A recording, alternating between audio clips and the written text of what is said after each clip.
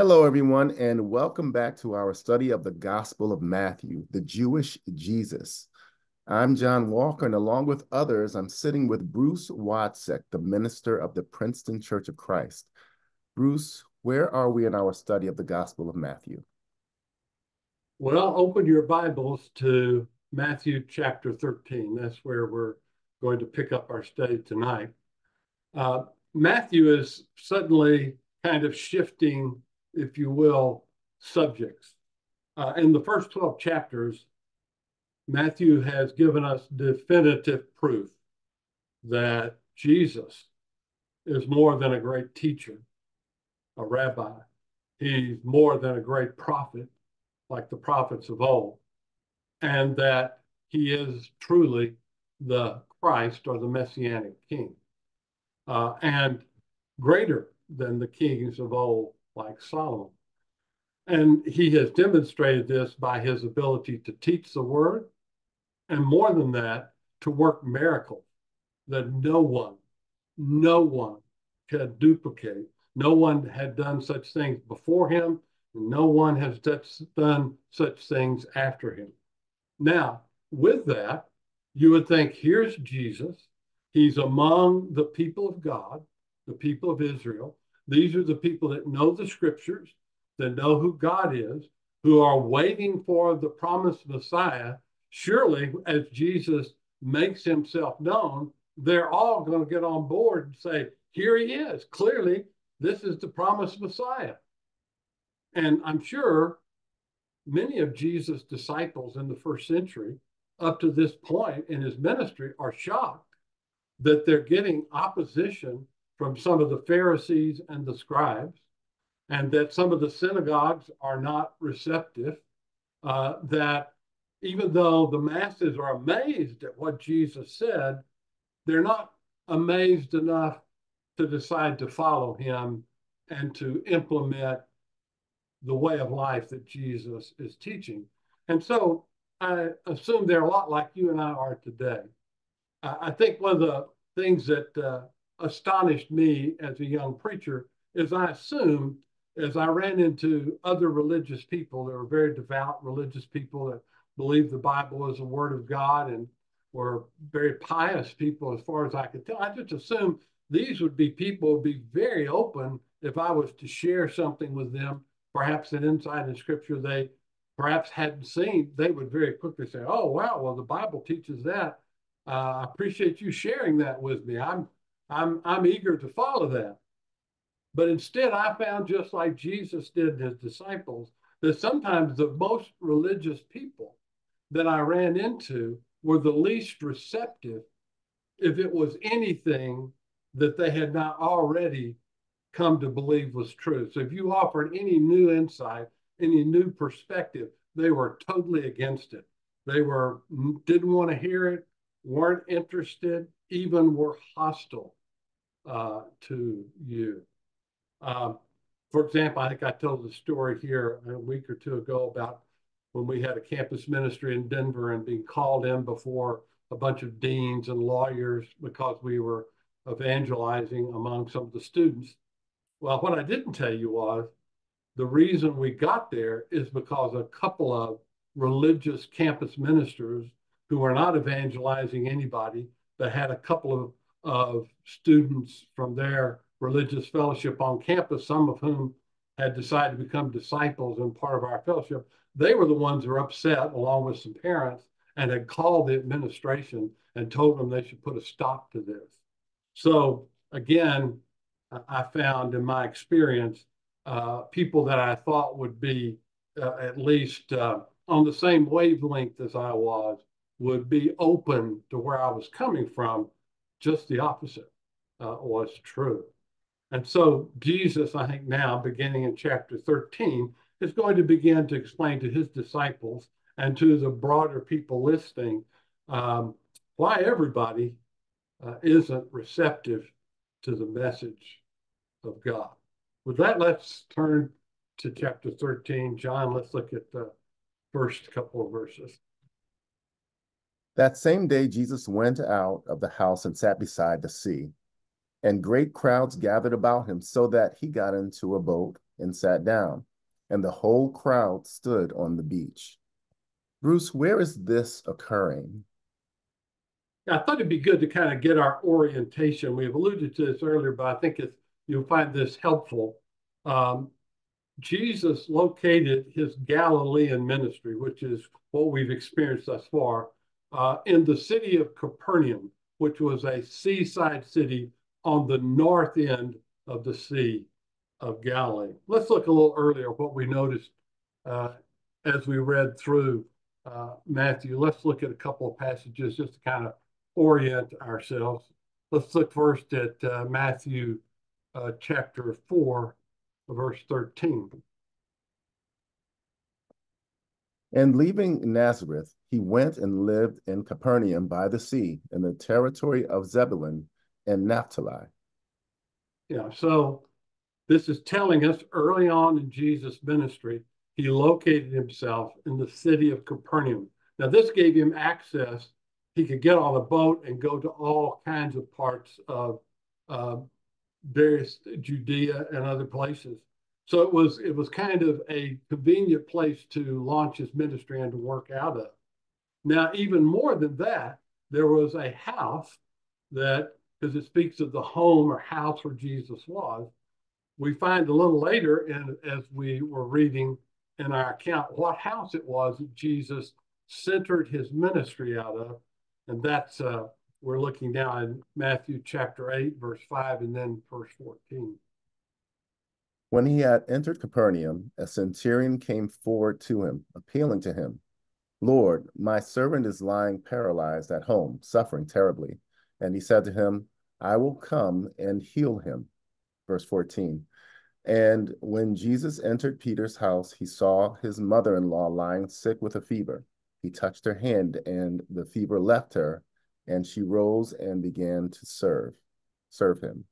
So it seems the place that Jesus is going to live and base his ministry out of in Capernaum is Peter's mother-in-law's house. Now, why is that significant? Well, I want to encourage you, not necessarily do it right this moment, but go online and put in Capernaum first century, and they'll take you back and look for the ones that has various images, and you can see pictures of it. Capernaum by the 20th century was no one was living there. There was no village there. They were able to excavate the entire site that made up ancient Capernaum. And you can see that online. They have the ancient synagogue, the remnants of it. But what's interesting is right across the street, literally, from the synagogue was a house that when they began to excavate it, they found in the 4th century a church had been built over this house. And then when they dug down deeper, they found that prior to a church being built there in the 4th century, there was a house church for Christian believers, Jewish Christian believers, going all the way back into the 1st century. And from that, they, from the writing, etc., they deduced this was probably Peter's mother-in-law's house, located right by the synagogue where Jesus centered his ministry. And so we don't know absolutely that that's the case, but it makes good sense that this was where Jesus centered his ministry. It's where there was a Christian house church after the time of Jesus, and eventually built a church on it. And today, of course, since it's Peter's mother-in-law's house, the Catholic Church got excited about that, and they built a church over the top of it. Now, today in Israel, they won't allow you to build right on it, so they had to build it up in the air. And you'll enjoy going to look at the picture. It looks like a flying saucer or something sitting above the site. But it's a wonderful place. They have a sign at the beginning of it. They call it, I think, Jesus' hometown. So if you were to travel to Israel and to go on any kind of tour, they'll take you to Capernaum, and you can walk those streets. But here's the nice thing. You could go online, look that up and look up the images, and you can see all the pictures of the town yourself. So I'm just saying that to say, what did it say at the very beginning? He left the house. So prior to this, remember in the preceding verse, his mother and brothers were standing outside the house. And Jesus said, who is my mother and father? They're the ones that do the will of my father. Now he gets up and leaves that house. But in doing so, he went down beside the sea. And such a crowd gathered, it said, he got into a boat and sat down. I don't know whether you've had an experience being around the water, but if you're around the water and talk, you can hear people a long way. The water causes your voice to echo kind of like a sound system. So Jesus, being very wise, knowing that a big crowd had gathered, realizing if he stood on the land and talked, not everyone could hear. But if he got in a boat and put out just a little out in the water, he would be able to magnify the volume of what he said, and everyone could hear. So we see here Jesus, the master communicator.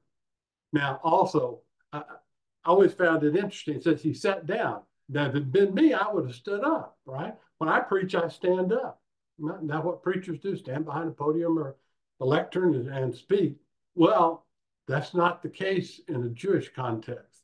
In a Jewish context, when a rabbi or anyone would seek to teach the Torah, he would sit down. And in a synagogue, they had a seat called Moses' seat, and that's the seat that a teacher would sit down in. So Jesus is very Jewish in his approach. His audience is Jew. And so if he's going to teach, they expect him to sit down. And so he puts out in a boat and sits down and engages in the dialogue with them. So as we think about left, let's pick up in verse 3 and see what Jesus had to say in answering the question, why isn't everybody responding to the message of God? And he told them many things in parables, saying, a sower went out to sow, and as he sowed, some seeds fell along the path, and the birds came and devoured them. Other seeds fell on rocky ground, where they did not have much soil, and immediately they sprang up, since they had no depth of soil. But when the sun rose, they were scorched. And since they had no root, they withered away. Other seeds fell among thorns, and the thorns grew up and choked them. Other seeds fell on good soil and produced grain, some 100-fold, some 60, some 30. He who has ears, let him hear. Bruce, what are parables, and what is the agricultural reality of Palestine? Interesting. The Greek word parabole is the word. So through the Latin, that's where we get the word parable. In the Hebrew is a mashal. And let's look at where that occurs. The mashal is broader term than what we think of. It includes parables, but it would also include what we would call wisdom sayings or proverbs. And interestingly enough, who was known for such teaching in the Old Testament, but the great King Solomon. So let's look back in 1 Kings 4, read verse 29 and following. And God gave Solomon wisdom and understanding beyond measure, and breadth of mind like the sand on the seashore, so that Solomon's wisdom surpassed the wisdom of all the people of the East and all the wisdom of Egypt. For he was wiser than all other men, wiser than Ethan and Ezrahite and Heman, Calcol, and Darda, the sons of Mael. And his fame was in all the surrounding nations. He also spoke 3,000 proverbs, and his songs were 1,005. When it says 3,000 proverbs, that's a translation of the Hebrew word mashal. So 3,000 wisdom sayings. That would include anything of a parable down to what we think of as very brief statements in the Proverbs. So it's interesting, is it not, that the one known for such teaching was a king in Israel. It was King Solomon, whom God gave special wisdom. And so Jesus is going to demonstrate the special wisdom that God has given him by teaching in parables. Now, what's a parable? A parable is a very short story, uh, a, a picture image of something that teaches a deeper spiritual truth. In Jewish thinking, if you were just teaching what the law was, that was called halakha. Halakha was teaching how to obey the law. On the other hand, if you were using illustrations of some kind, they referred to that as Haggadah. And that's what this would be, Haggadah. And so parables as a way to illustrate better who God is and what God expects us to do was a very common Jewish approach. When you go and read the Talmud and all the early Jewish rabbis, they all taught in parables. So Jesus teaching in parables was not like something totally un-Jewish that they wouldn't expect. It's just that Jesus's parables were more profound than most of the rabbis' attempts at teaching the masses in parables. In this particular story, he talks about something that they all would be familiar with, and that is harvest. There were two basic crops that were common in Palestine in the first century, wheat and barley. And what they would do in the early rains that would occur in late October, November, and into December would soften the soil up a little, and they would plant their crops and then hope for the heavier rains that would come in January and February on into the spring when they would begin to harvest their crops. Now, like I said, not like us, where less than 1% of the American population is involved in agriculture. In other words, all the food we eat is produced by less than 1% of our population. In Jesus' day, about 95% of people would be involved in agriculture. They'd either be the owners of the lands or the workers of the lands or something related to it. And there'd be about 5% or so like Jesus was, which was a carpenter. And not really, that's probably not the best term for Jesus. We think of a carpenter as working in wood primarily. Tekton is what the Greek word was. That was a handyman who could work with wood. And wood was not as common in first century Palestine. Mostly they worked in stone. So he would be a stonemason and could work with wood as well and other things to fix things and to build things. And so obviously people that were tektones, they would represent maybe 5% of the population. Some merchants, etc., would be people that were not directly involved in agriculture. So Jesus told his stories. Many of his stories had to do with agriculture or things that grew because everybody had witnessed that over and over again. I can almost imagine knowing Jesus. He has him push the boat out from the water and he's talking and he may be lifting his hand up, pointing off to his left, because I'm thinking where Capernaum is located, there were fields out to the left of Capernaum, and maybe there were people out in the fields sowing the seed at the very moment that Jesus is using this parable, or it had been very recently that people had witnessed this. So Jesus was talking about something they were very familiar with, let us say. And then you talk about the different types of soil, especially in Galilee, you had, first of all, a lot of rocky soil because there's just a lot of mountains that grow throughout the Galilee.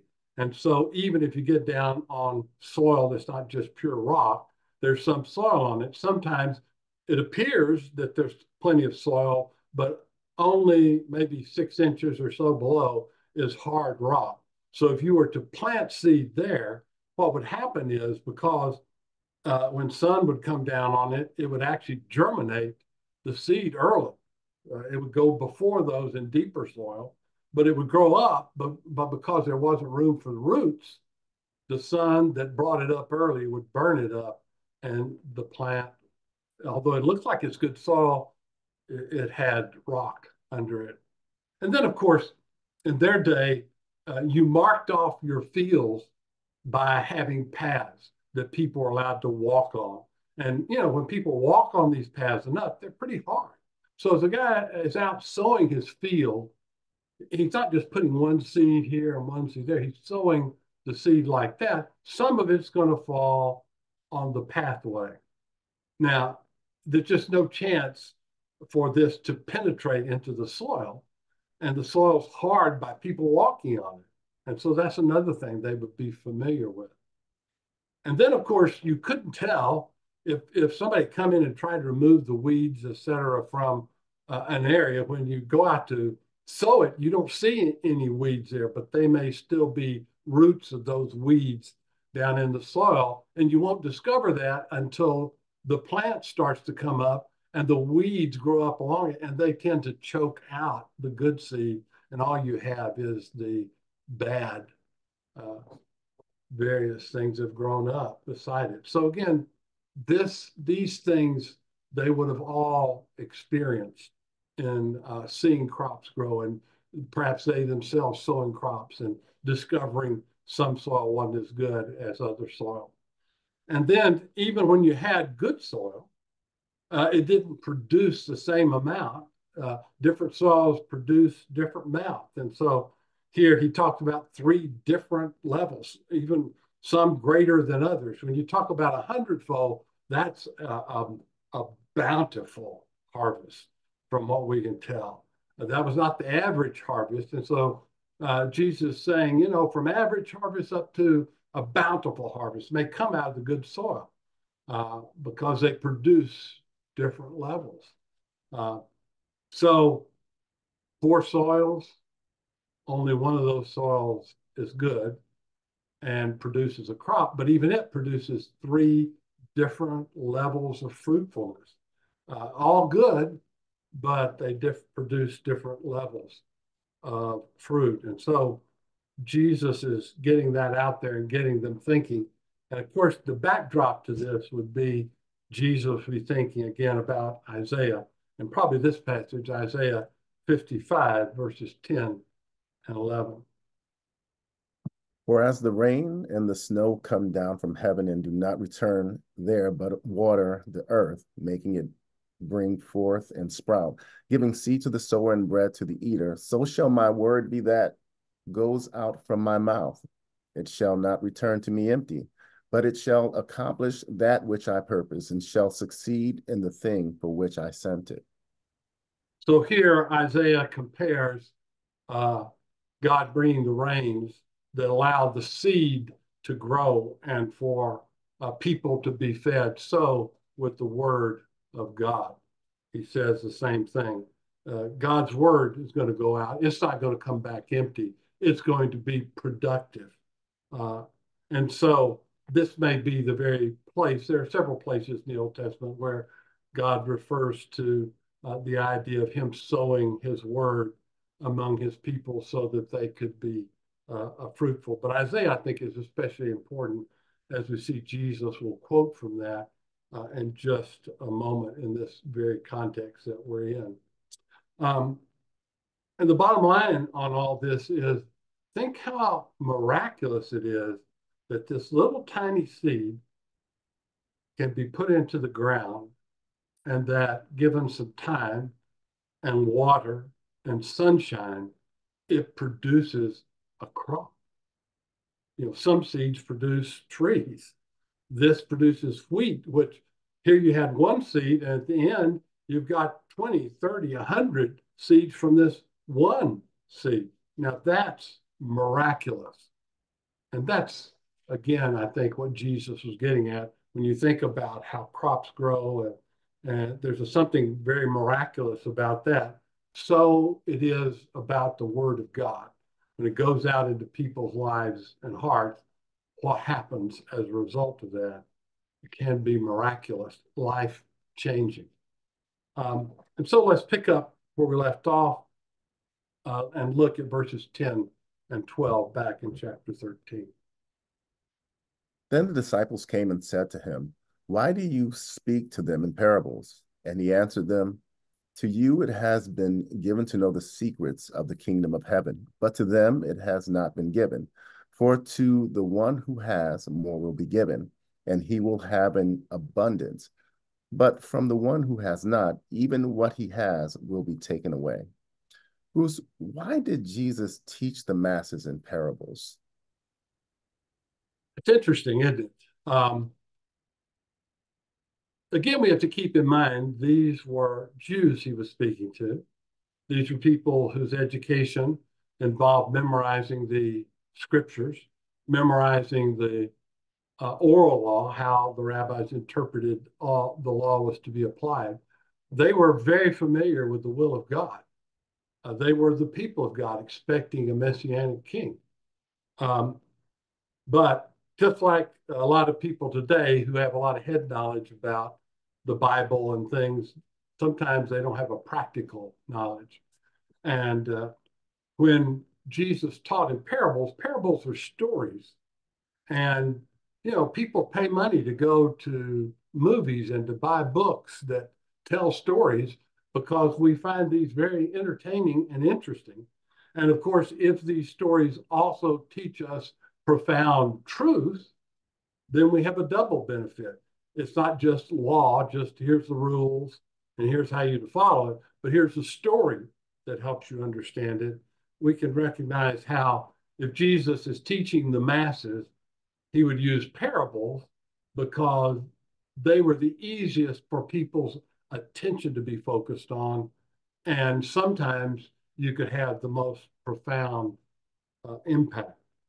For example, I'll give you an example of how in the past I did this. Wouldn't do it the same way today because our culture is different. Back in the 1970s, when local radio stations, rock stations, etc., were very popular and everybody listened, and the tunes on them were very familiar,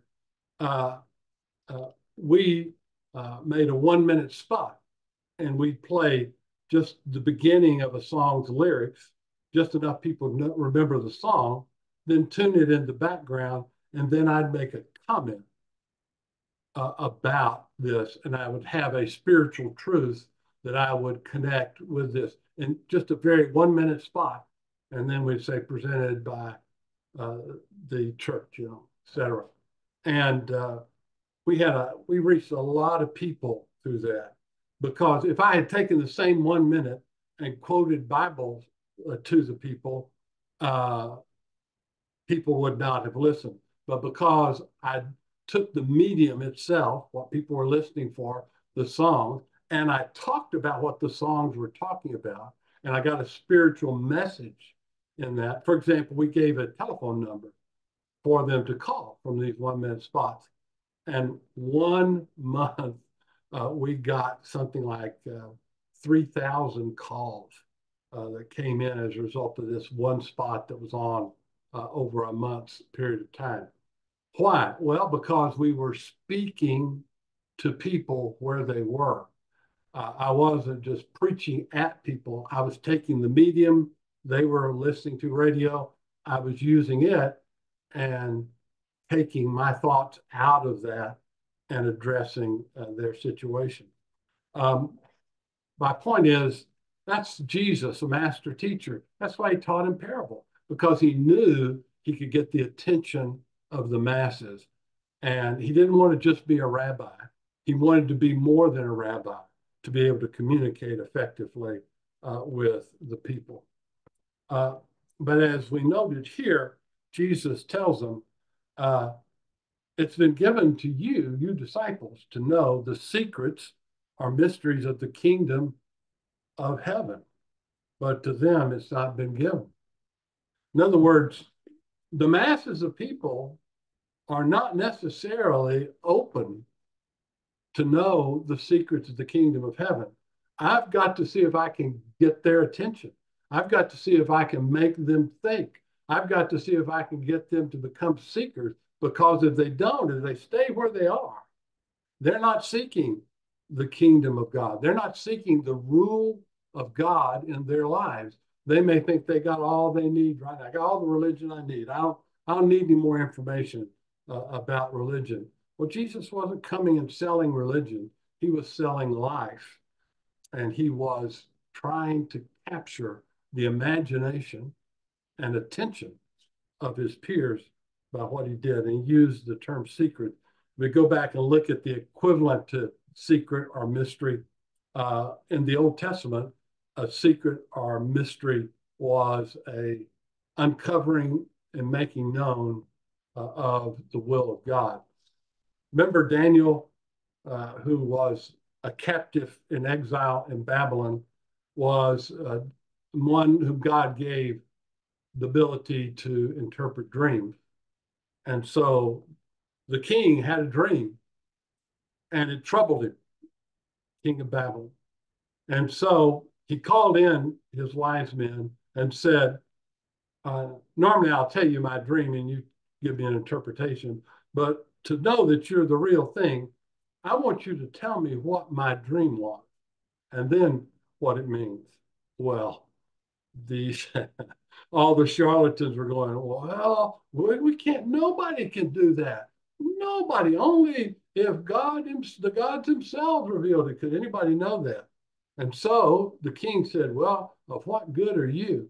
And so he gave orders to his military commander, kill all the wise men, kill all the people that claim to have all this wisdom, been running around interpreting things for me. I would just kill them all. Well, Daniel heard about this and came to the king and asked him to give him an opportunity. And then he went and sought God. And Daniel 2, verse 18 and 19, we read. And told them to seek mercy from the God of heaven concerning this mystery, so that Daniel and his companions might not be destroyed with the rest of the wise men of Babylon.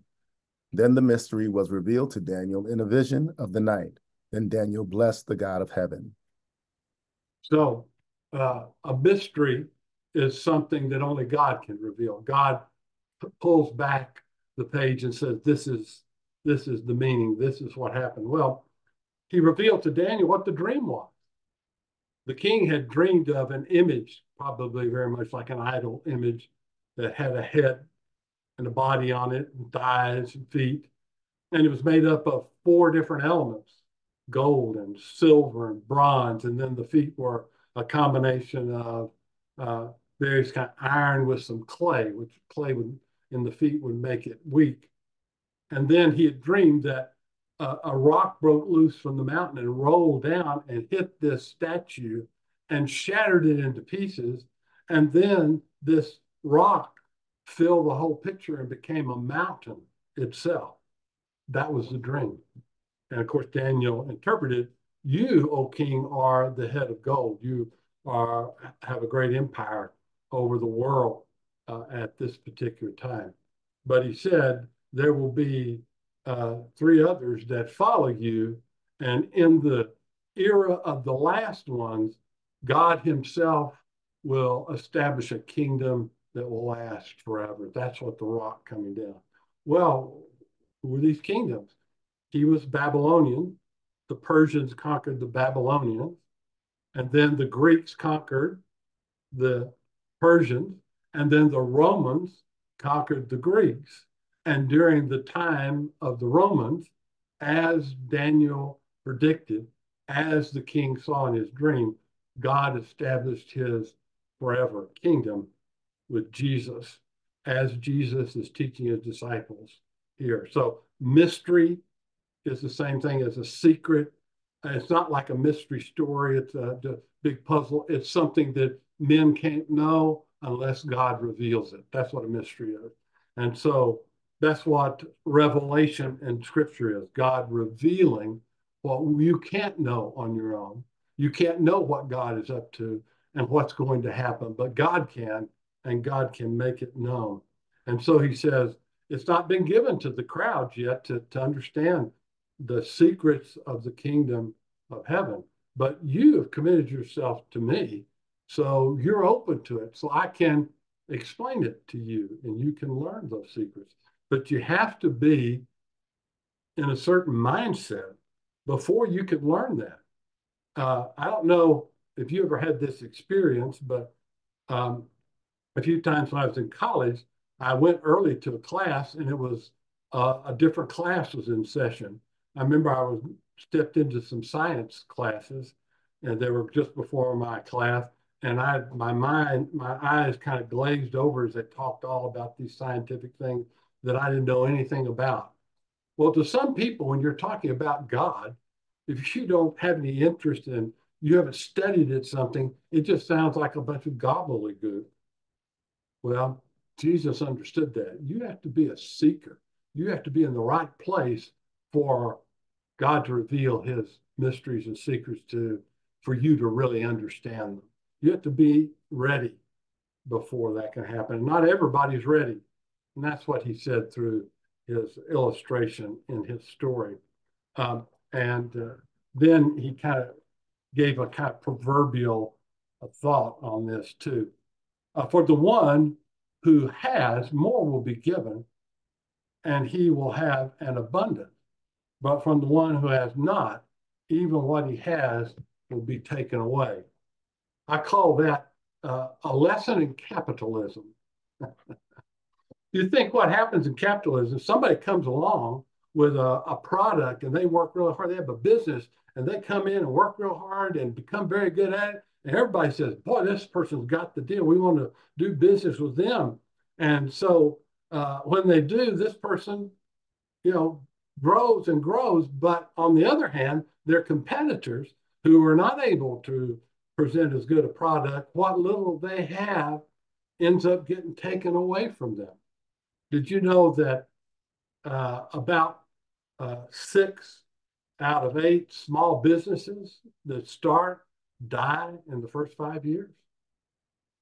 They just don't make it. They'll make it past the first few years of existence, much less going on to be a successful business.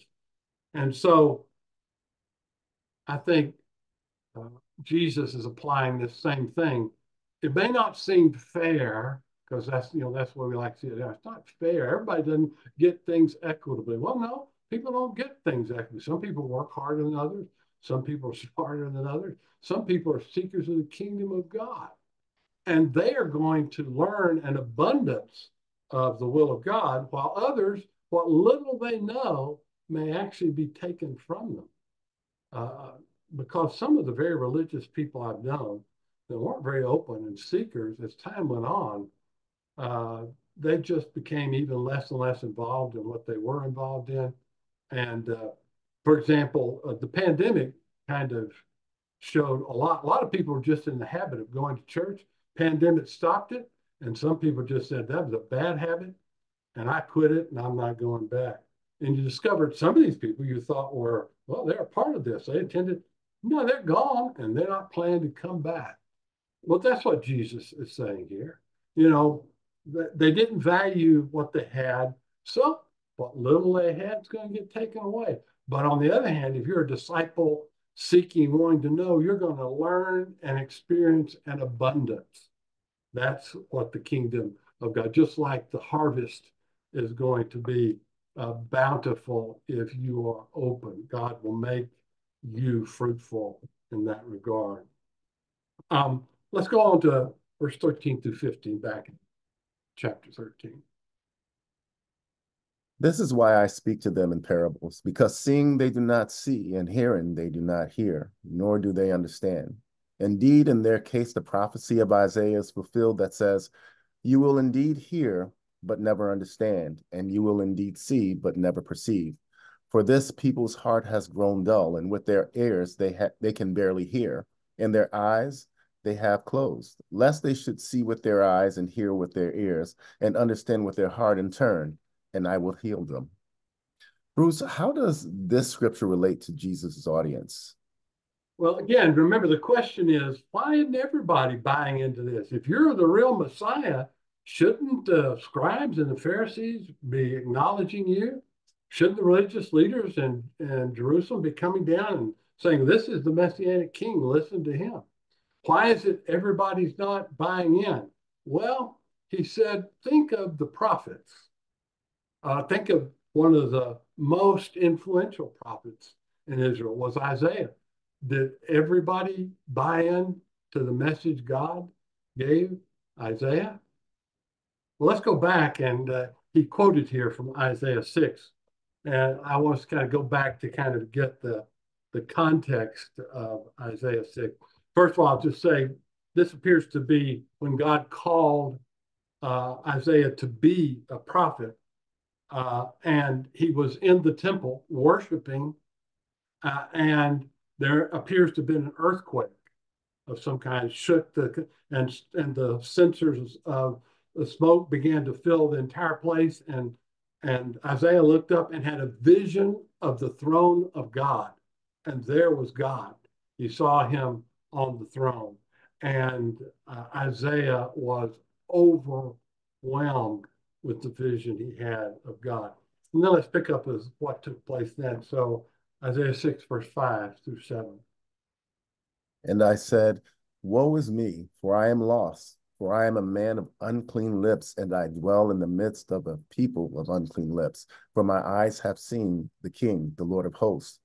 Then one of the seraphim flew to me, having his hand a burning coal that he had taken with tongs from the altar. And he touched my mouth and said, behold, this has touched your lips. Your guilt is taken away, and your sin atoned for. Yeah, so God does this profound symbolic action of seeing this seraphim, which is, like a cherubim. These were guardians of sacred places that had wings, and you see pictures, stone images made of them guarding the temples of Egypt. Uh, Here were living guardians coming down, getting some of the, again, this is where the altar was, getting some of the coals in the fire and coming and touching the lips of Isaiah. What was Isaiah's concern? I'm not a holy man. My lips have said a lot of things that are not clean. I'm not a pure agent you could speak through. I'm a sinful man. And so God says, I will atone for your sins, and I will forgive you. And then with that in mind, let's look at what took place next, verse 8. And I heard the voice of the Lord saying, whom shall I send? And who will go for us? Then I said, here I am, send me. And he said, go and say to this people, keep on hearing, but do not understand. Keep on seeing, but do not perceive.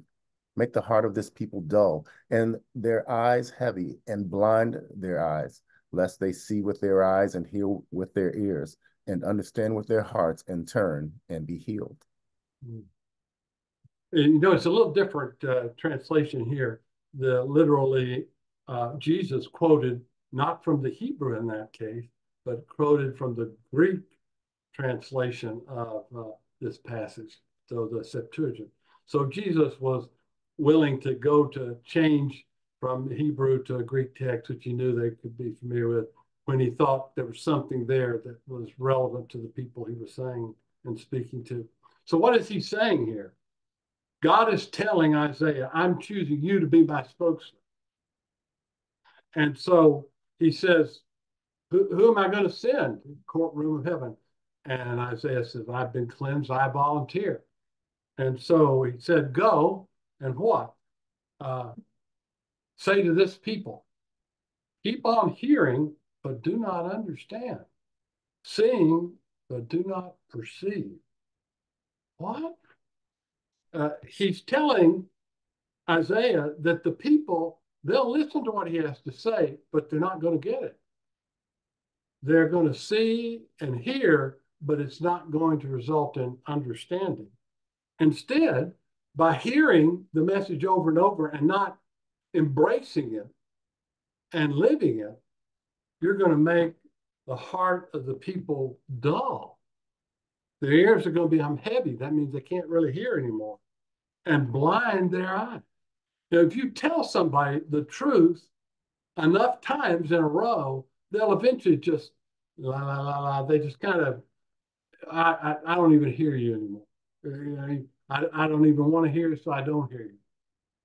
Lest they see and hear with their ears and understand with their hearts and turn and be healed.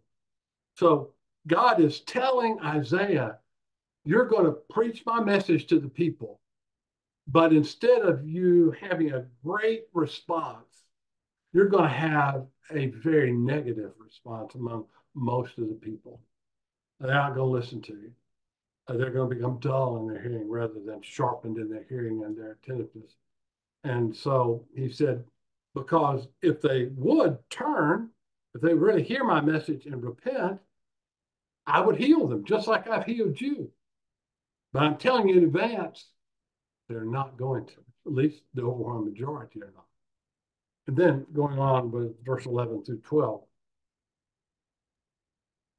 Then I said, how long, O Lord? And he said, until cities lie waste without inhabitant, and houses without people, and the land is a desolate waste.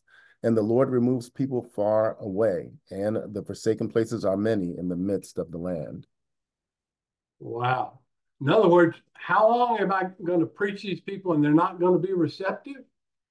Until they're conquered by their enemies and carried off into exile. What?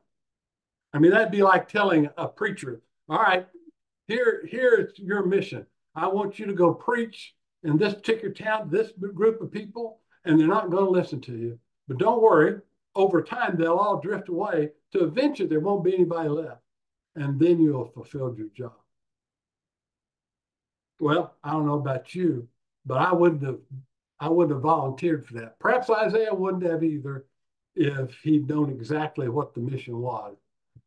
But it wasn't a very encouraging mission. So if that's what happened in Isaiah's day, why do we think that suddenly, because God shows up and his word is in the mouth of his son, the Messiah, that all of a sudden the same crowd of people are suddenly all going to perk up, all of them are going to repent, everybody's going to decide to do the right thing? No, people are the same over time.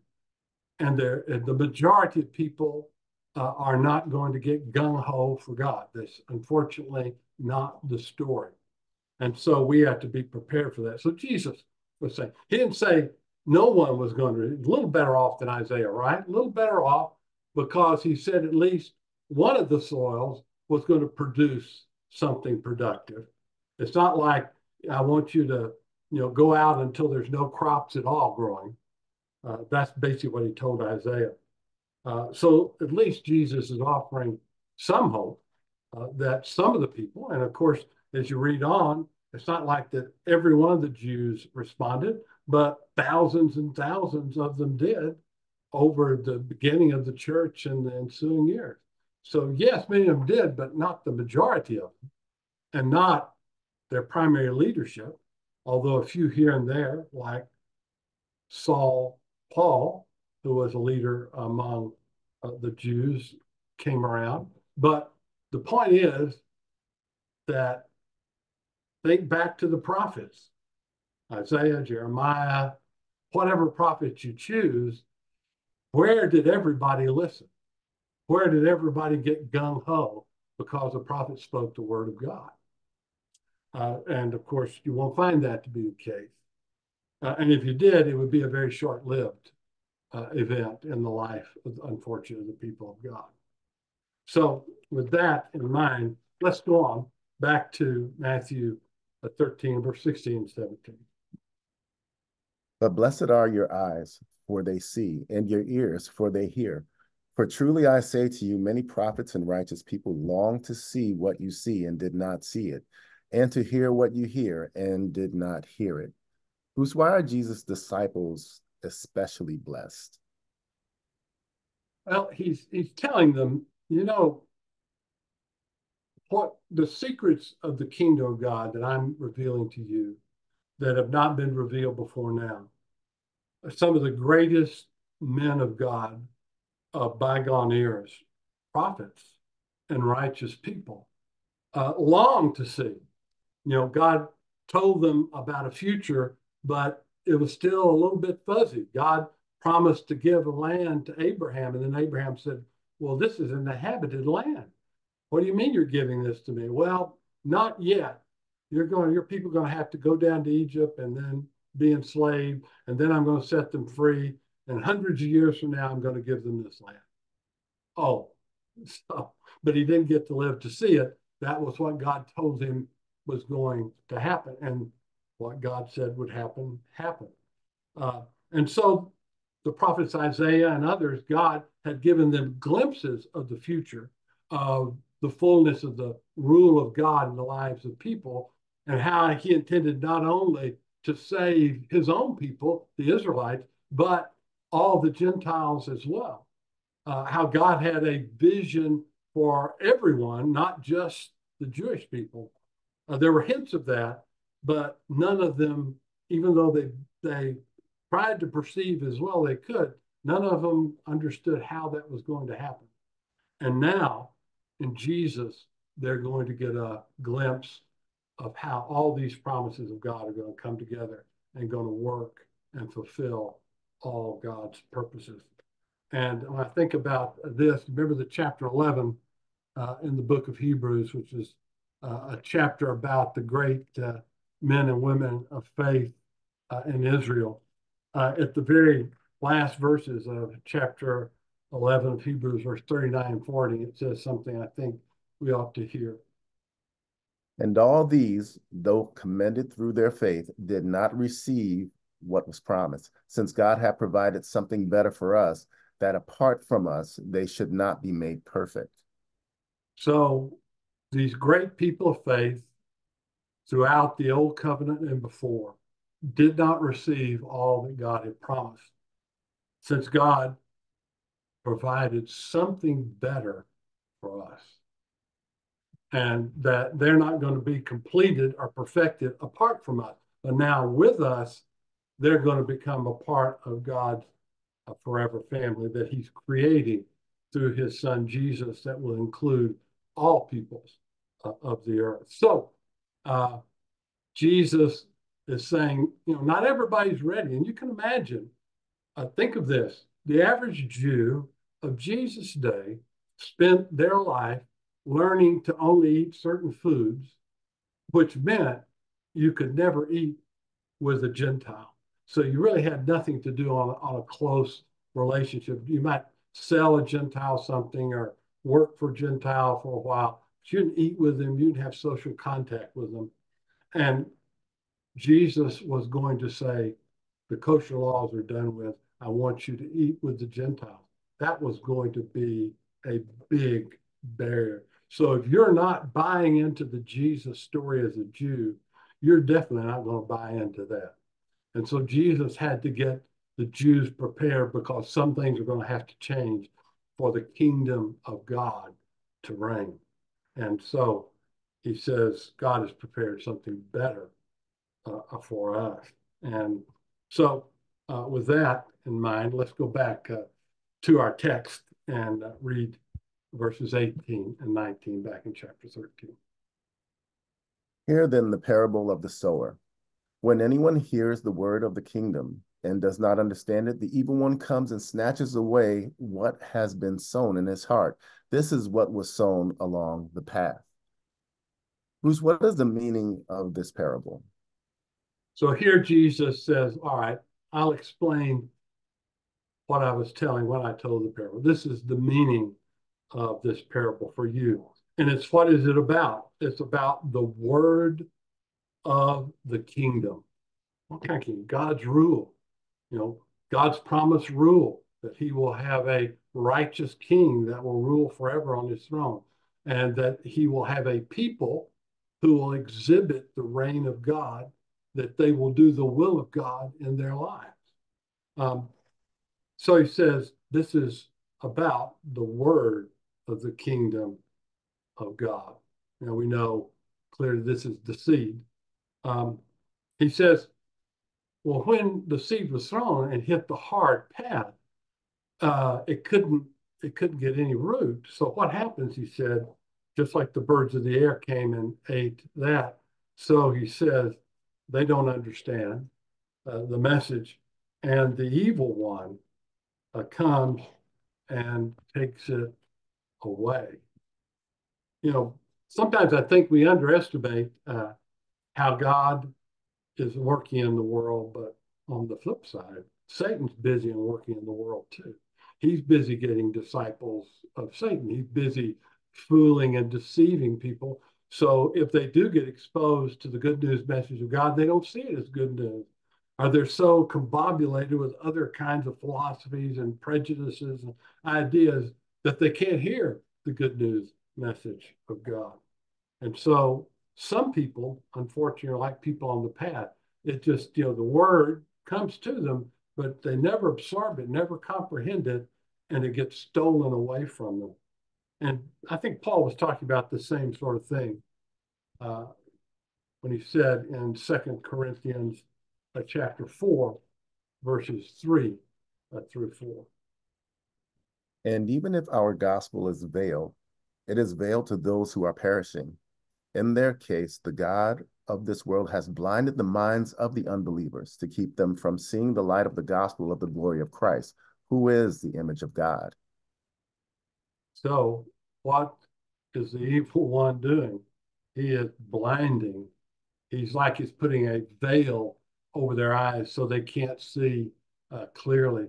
So they can't see that Jesus Christ is God and that he is the true representation of the image of God in which we were all created and meant to be.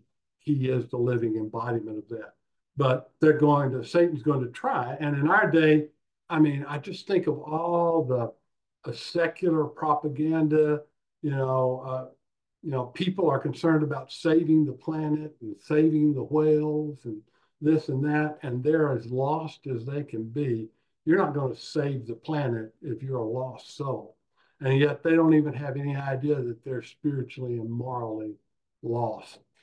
I remember studying the Bible a few years ago here with a young woman, and she was from another country and stayed here a while and then moved back to that country. And she said, where I grew up, I thought of myself as not religious or Christian, but I thought of myself as a spiritual person. That's kind of the latest thing. Well, what does that mean?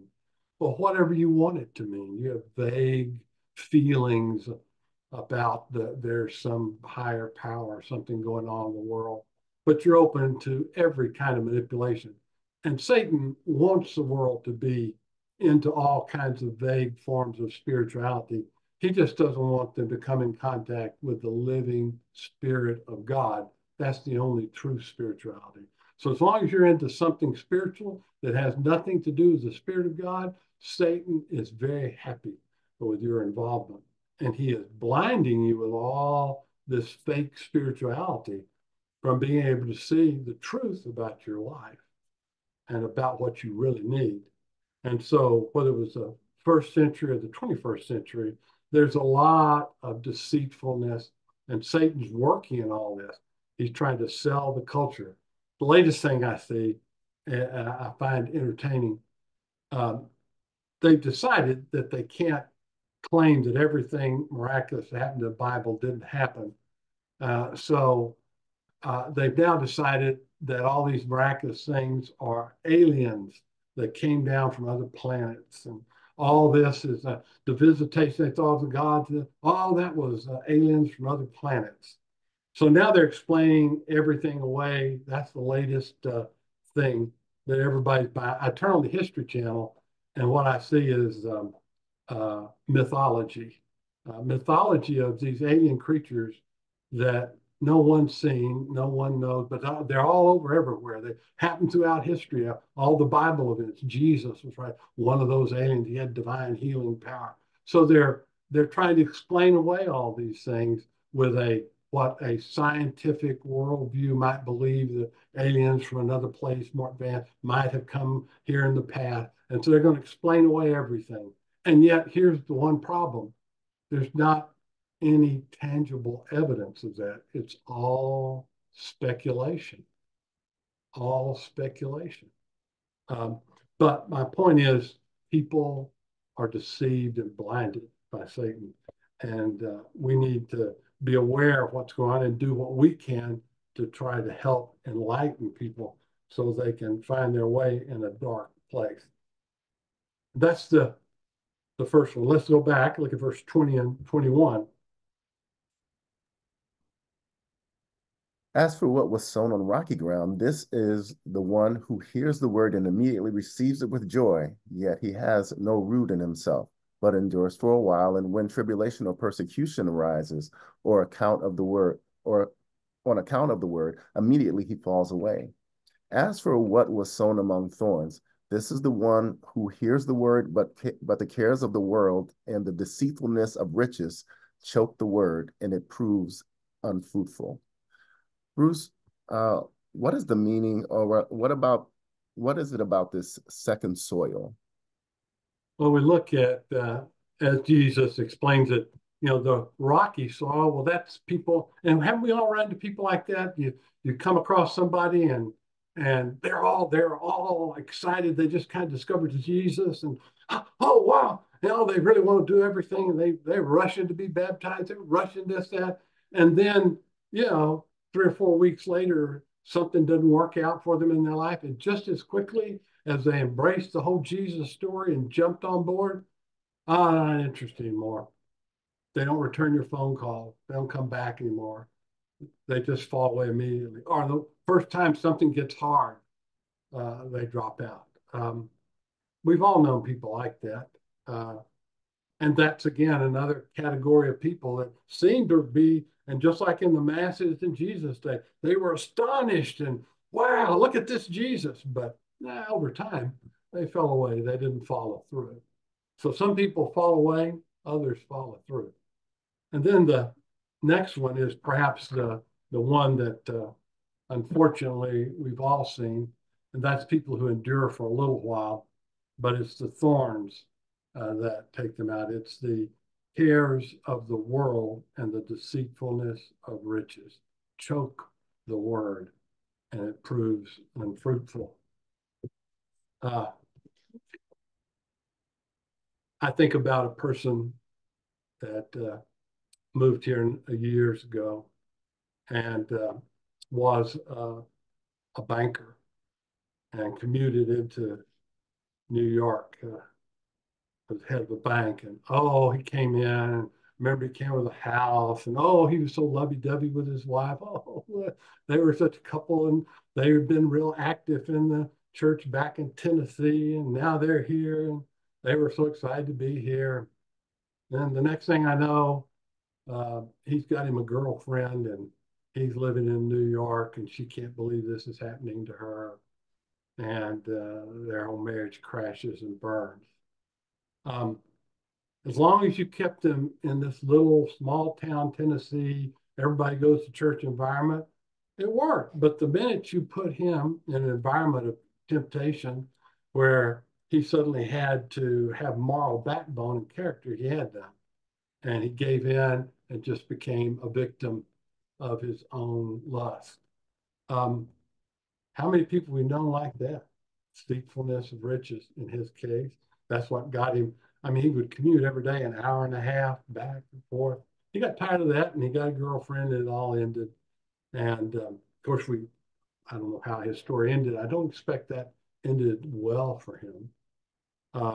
I did have kept contact with his spouse who moved not too long after that. But I just think of all those stories of people who seemed like they were legitimate, devoted disciples, had been for a number of years. They were not a young couple. They were probably in their mid-40s, early 50s, and had lived quite a while. And then all of a sudden, it was a train wreck. It's so sad. The spiritual life gets choked out by some care of this world or some deceitfulness about how they're going to become wealthy. That's sad. You've known people like that. So have I. And Jesus said, that's the unfortunate truth. Let's look at how James put it in James chapter 1, verse 21. Therefore, put away all filthiness and rampant wickedness, and receive with meekness the implanted word, which is able to save your souls. Put away all filthiness. That's earwax. filthiness, you know how earwax can build up in your ear, and if it builds up enough, you eventually can't hear. You think you're losing your hearing. You're not losing your hearing.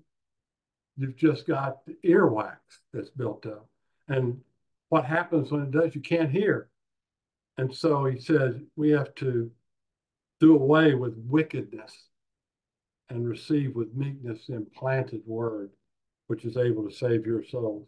And if your life is to be full of wickedness, it will make it where you can't hear the word.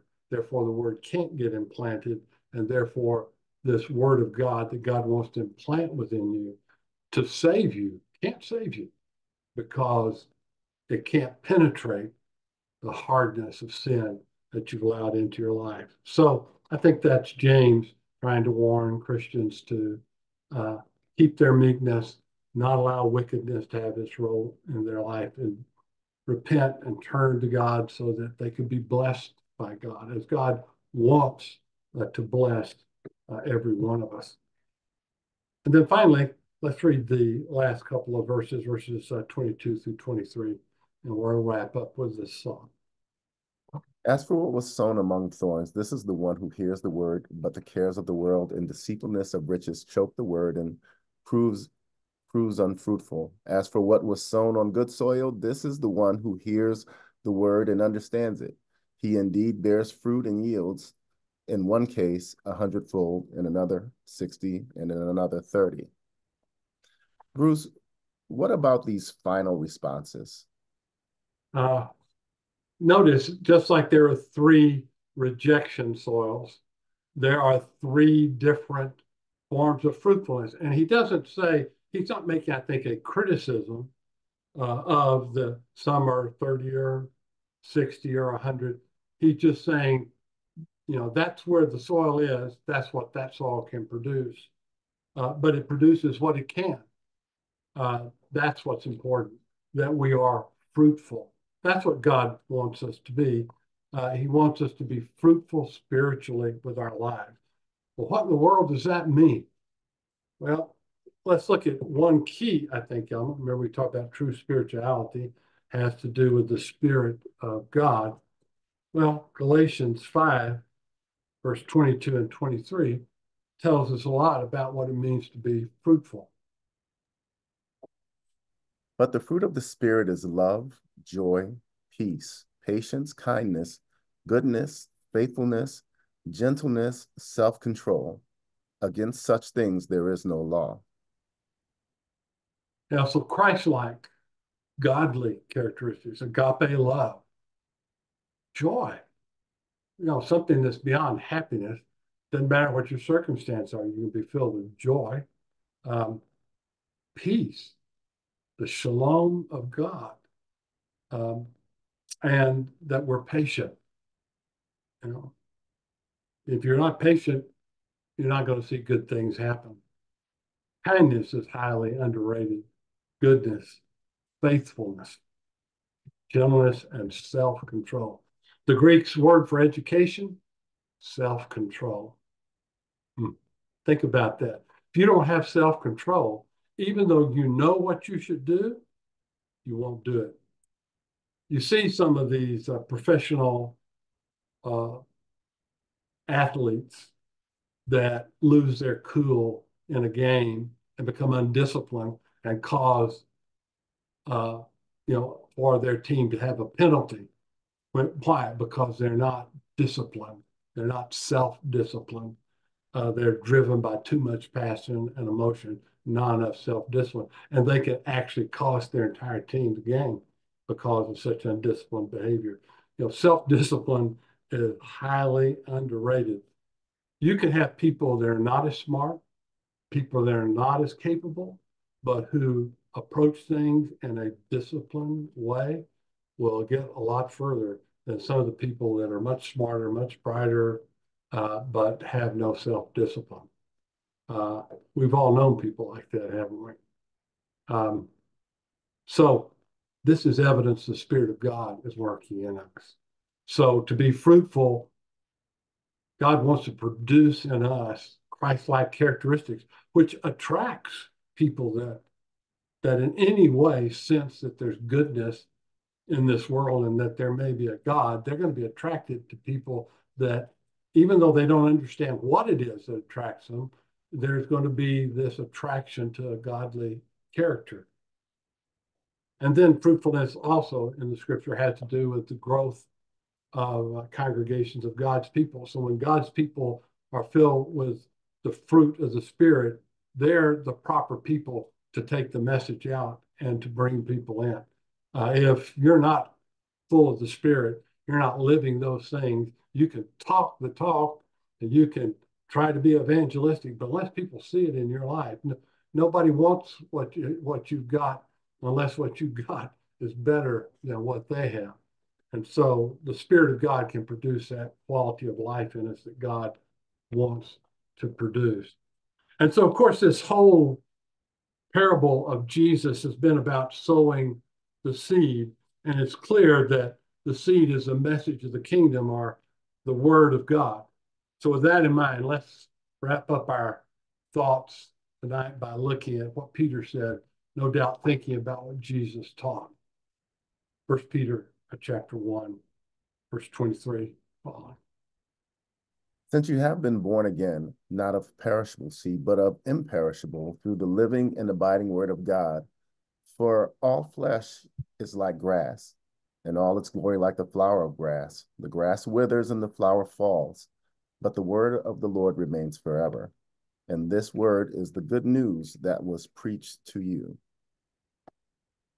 So the word that Isaiah 40 was alluding to, flesh, human flesh is like the grass and the glory. It rains a little bit, the grass gets green, then it dies. Grass withers, the flower fails.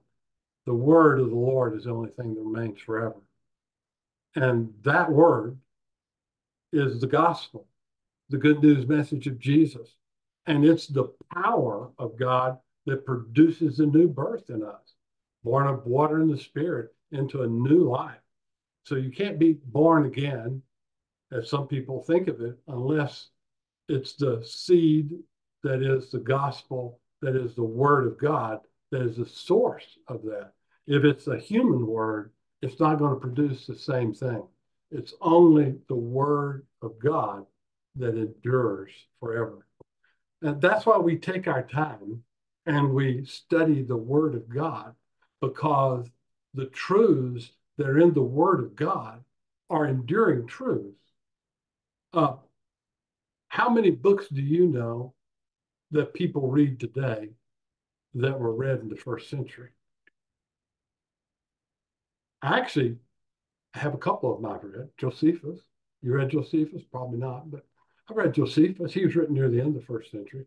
I've read a couple of Greek philosophers, Roman philosophers. We have a few of them, and they have some things interesting to say, interesting enough that people make copies of them and etc. But I'm telling you, not much. There was a lot said and a lot written that nobody thought worthwhile to make a copy of.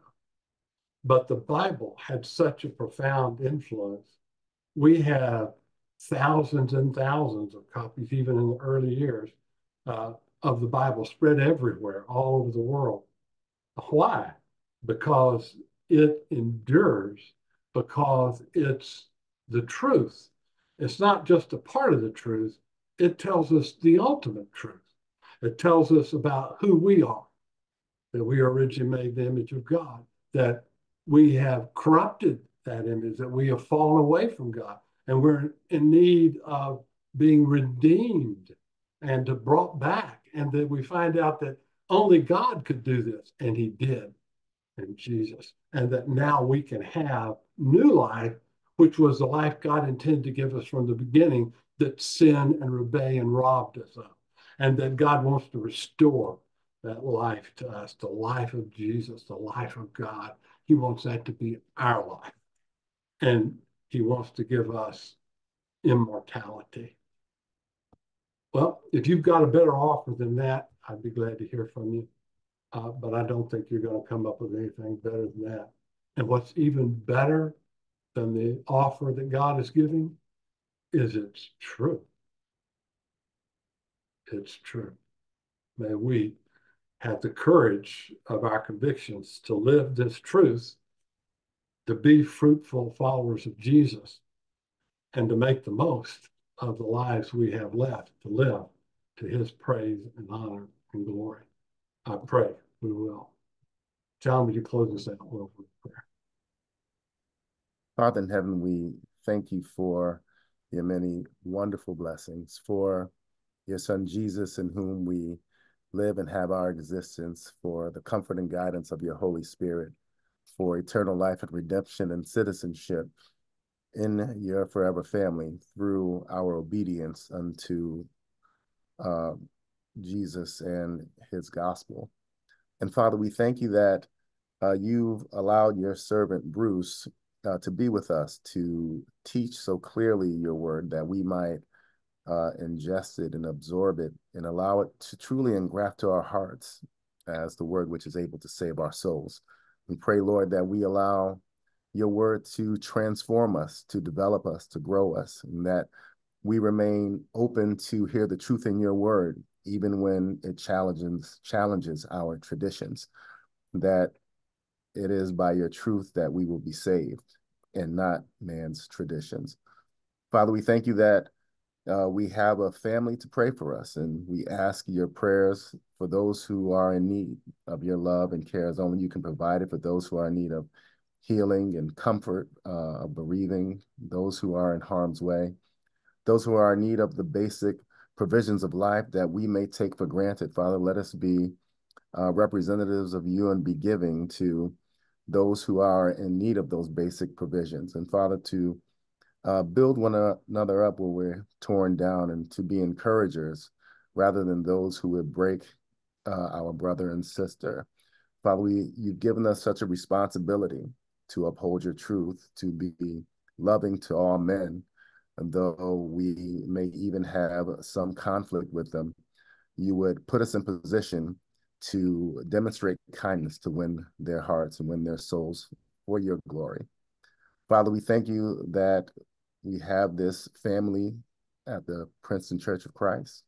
And Father, we pray your continuous blessings upon us, that we might grow our congregation again to your praise and your glory, that you will see our church as pleasing and acceptable to you. Continue to bless us all who profess the name of Jesus. In his holy name, this prayer is asked. Amen.